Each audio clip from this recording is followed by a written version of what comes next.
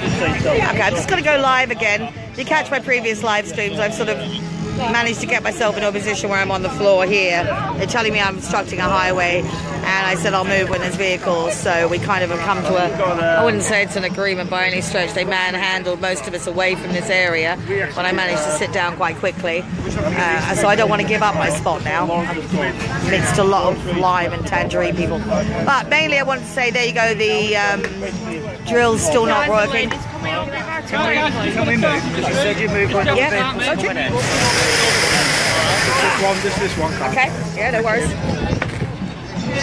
Neil! Oh, it's Neil. Neil, I didn't say it was Neil. It's slightly different when it's Neil. We don't know who's coming, do we? We do. Yeah, but you shouldn't bring Neil because he causes lack of safety on site. He strangled a man by the windpipe. It's just a car for us. Do you know what he did? His essay or whatever training he's got, he put his thumb and his photograph of it online to cut the guy's windpipe completely. And then he held his head as if to break it, to break his neck, and held him in that position. But to have him back when he's currently undergoing a prosecution by us is just provocative. Do you know what I mean? Like, your role is public safety.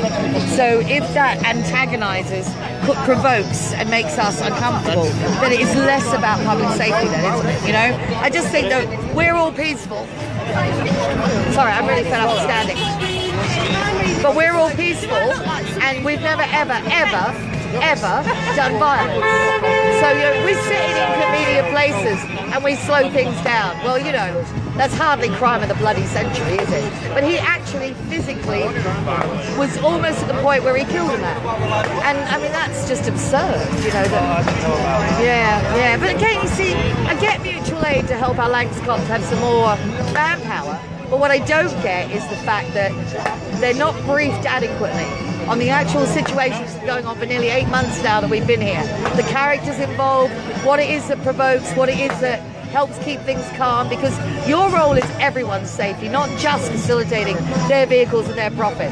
We're here to delay them. We've got Articles 10 and 11 of the Human Rights Act on our side so long as we remain non-violent. But there's no facilitation of our right, but there is of theirs.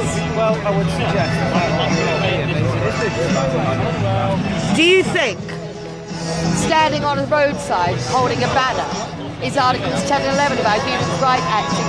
Well, all I would say is, if we were in another country, that should not be allowed. We're not in another country. And if we do not retain our democracy and control over our police facilitating both sides, then we become like that other country. You are being allowed to protest. I'm not being allowed to protest. It is my right to protest. You do not allow or permit. I have the right to be here. If you get in my way of my protest, then you are acting unlawfully. So, it's getting very crowded with tall people. Can I just let you know that the last of the lock-ons has been free now, so we're going to reopen the carriageway. Okay. Obviously you are sat in quite a I always sit here. I know you do, but I'm just making you aware for your own personal safety. Yes, but my person said don't keep my arse tucked inside the I said to somebody on Friday, the last thing I want is an somebody to get injured. I agree. And I thank you for your kindness. And I'm 55 years old. I made it. Yeah. I made 55 years without dying, and I intend on staying alive a lot longer. But it may not be your fault that something happens. No, absolutely. It may be somebody who's I'll nudge a little further forward into my verge-to-verge area. You may want to consider your position. Okay. I've been wanting to consider my fucking position for 7 years, but there's no outdoor that hasn't got my granddaughter's face on it. And I'll be dead by the time half the toxins come up. And then what? You know, who protects her? Yeah, so I'm stuck. If it was a choice, I wouldn't be here. Absolutely wouldn't be here. But it's an obligation.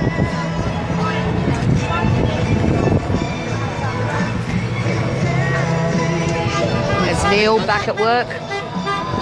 A man who's got a court case pending for nearly killing one of the protectors, and certainly for making a damn good attempt. It's interesting to see that red hat in the distance. That's A.E. Yates. That's the head of the contractor who built this site.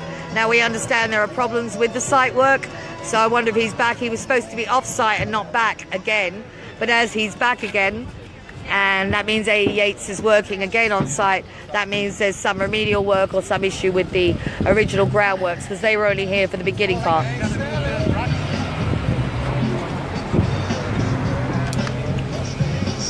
Unless, of course, it's just maybe A.E. Yates has been contracted again for the fencing work, so I suppose that could be why he's here. I don't know. But that is another likely explanation now I think about it, because these are new gates going in. Anybody driving on the Preston Euro, the A5, A3, the plans for this site look pretty similar to another site up the road called Warings. And so when we were looking at the logistics of how we would protest, we went and looked at the Warings entrance, which is on this road, but if you head up towards the Kirkham end, it's on the right-hand side after the Kirkham turning.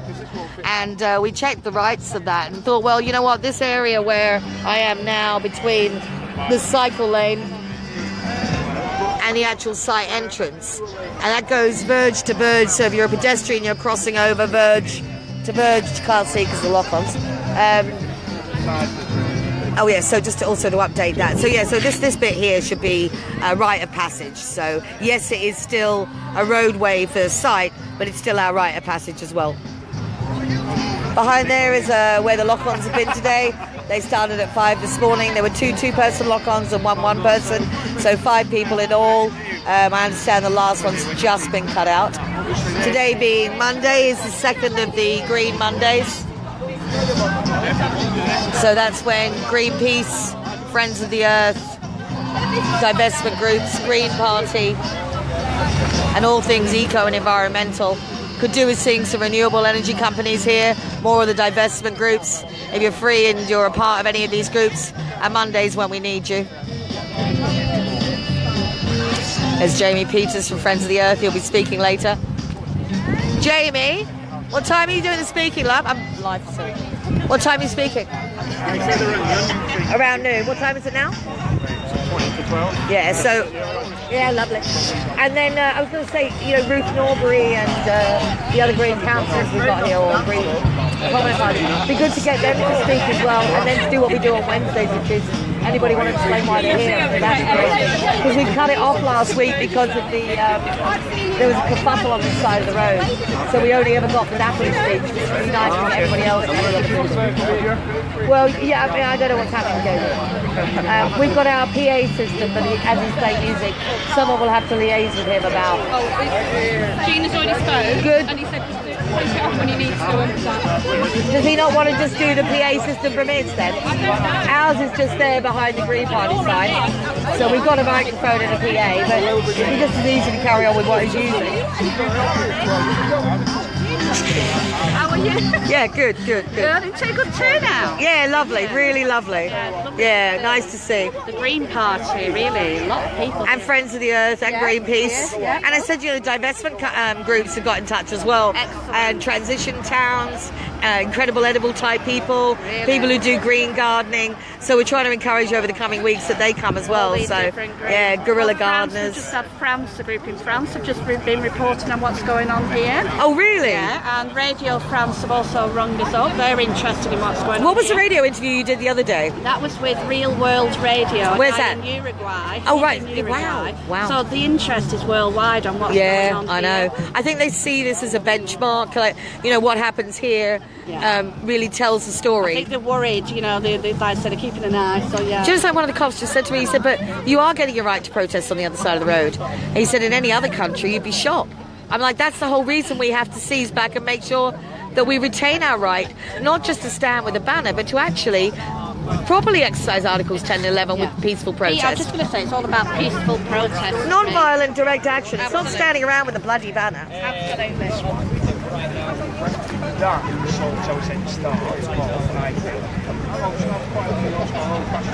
So again, for the investors, please note the drill you think is operating 24/7 is not operating at all. There is no movement again from the drill. You can be able to tell, I know it's hard because I haven't got Zoom at the moment, I don't know why, but the centre part of that drill would be moving up and down, and it absolutely isn't, which means they're not drilling. And once the drill starts, it should be 24/7 until they get to the point where they need to put the casings in which case then the casings can be put in and it's a bit safer.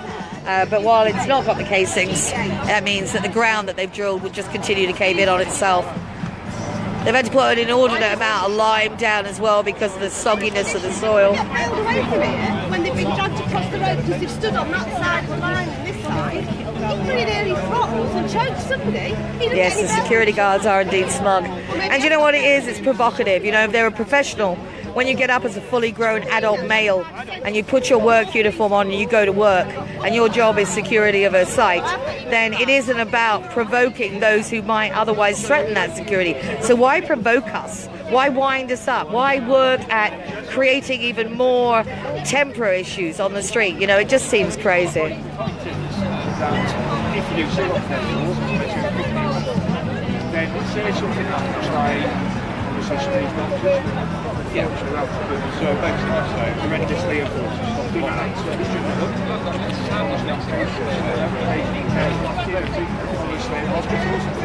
Thanks, Maura. You're welcome.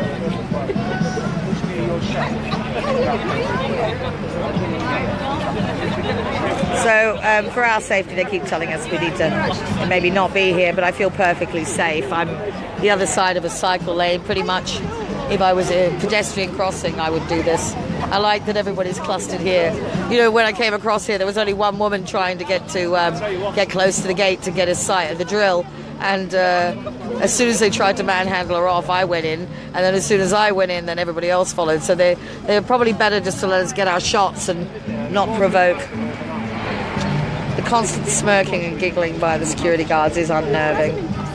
You know, like there are times too, depending on which police force you've got, and certainly with Matrix, the Liverpool force, in the mornings when they drive past the night cab, they all bang on the windows to just laugh at them, you know, just why? Yeah, these are grown men going to work. Why is that what they consider to be part of their role in society, is to provoke the protest rather than just facilitate the safety of all the users of this road? Well, I'm going to go offline and keep the battery because we've got everyone's stories later. That'll be interesting.